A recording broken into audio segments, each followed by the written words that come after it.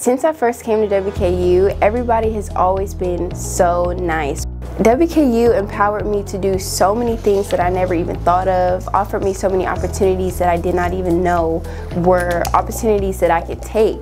I am the president of Blaq Art Nouveau, and while working through all of that, including being the vice president of Alpha Kappa Alpha, all of these organizations help you with everything. If there is materials that I need, if there is networking that I need, if I need someone to come and speak at the events or participate, there's always somebody ready to do it.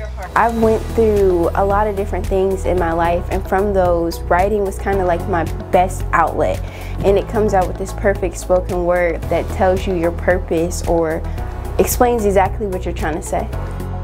It's important to me to meet people and be involved, to always be an influence on either younger women or people in general, because I come from a very small family and I've always wanted to have a community that I can call home, a community that's large and welcoming, people that I can always rely on.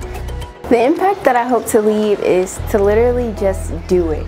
Go out there and talk to people, meet people, follow your dream. Follow what drives you, your passion. Don't stay in a bubble and pursue what you think you're supposed to pursue. Pursue what's going to make you happy. Meet people and don't be scared, and reach out to help when you need it, because there are people who will be glad to help you.